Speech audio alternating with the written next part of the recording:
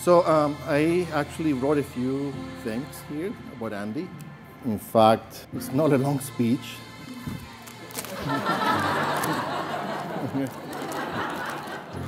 Okay. All right. So so as a scientist, I like to give you a lot of details about Andy's life. Right. As you know, Andy is very adventurous. We were living in a small apartment in Rochester, Minnesota. Right? It was snowing, right? There was snow.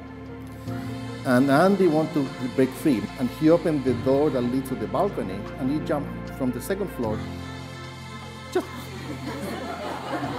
So that's Andy for you, you know. Explains a lot. Fearless, you know, adventurous. All of us who knew Ashton know she has many amazing qualities about her. She's funny, beautiful, confident, and some of my most favorite attributes she encompasses is being unbelievably driven and hardworking. Anything literally Ashton sets her mind to, she's gonna do it well and make it look flawless when she does it.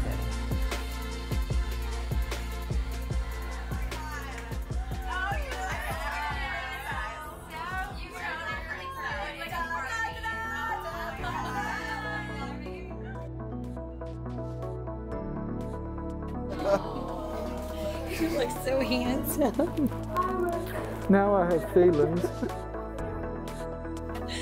You look so handsome. You're all screwed up for your speech. Yeah. You look so good, Dad. Gorgeous. God, it looks great. You love it? Yes.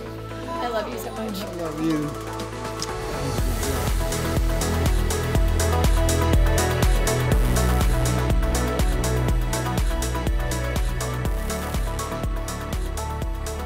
Oh my goodness. Oh my God. There she is. You look beautiful. Look at the back. It's beautiful. Love it. It's amazing. It's so beautiful. Wow. So glad. I don't want to leave you. This is all we get? Yeah. That's all we get to see each other at the altar? Yeah. Also, Ashton, wow, you look stunning. Like, incredible. I got ready today, I got the pocket square. My fiance said, like, you look amazing. She hadn't seen you yet, so you look stunning. So, and Andy, you look okay. I could honestly go on and on about adventures Andy and I have been on. I like to call them our adventures.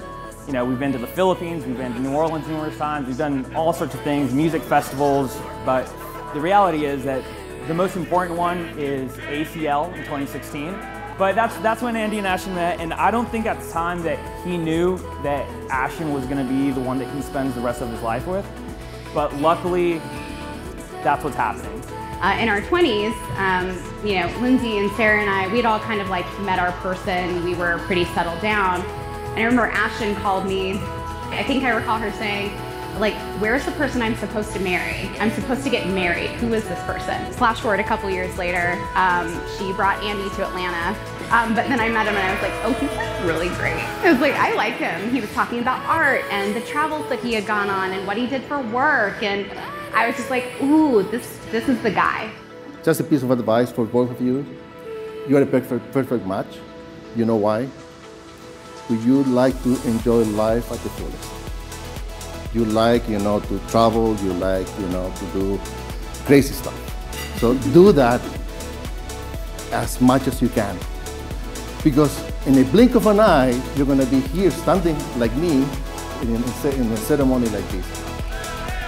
Dear Ashton, I'll still never forget the first time I saw you.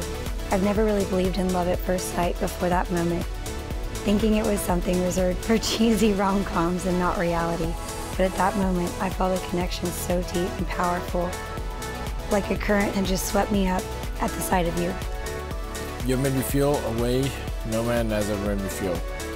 You are so easy to love, and life with you just feels complete. Watching The Good Place, you teared up. You said you thought about how one day you were going to have to leave me, or I was going to have to leave you. It's so crazy how two people who share no blood can be so spiritually attached and bonded together like you and I. I know marriage is about peaks and valleys. Times won't always be great, but I want you to know that no matter how hard things get, I will never ever give up. I look forward to the life we get to share together, growing old and crusty together, and all the adventures we get to have on the way. I love you with all my heart and soul. Gracias a Dios que te tenga a ti. When I first met Andy, I was thinking, he don't sound like a Texan. he don't talk like us, you know? And then I learned he was a Marine. So any man that can be a Marine, come back, finish his degree, and have a successful career like he's done is a fine man and a fine son-in-law. Thank you, son.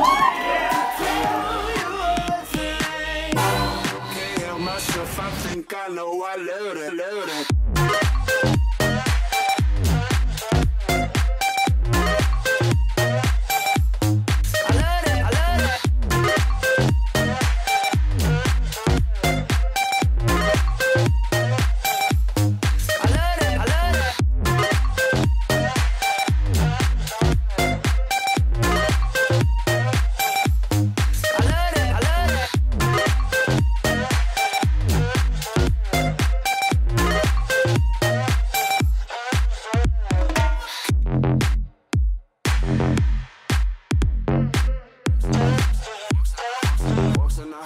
Walks in the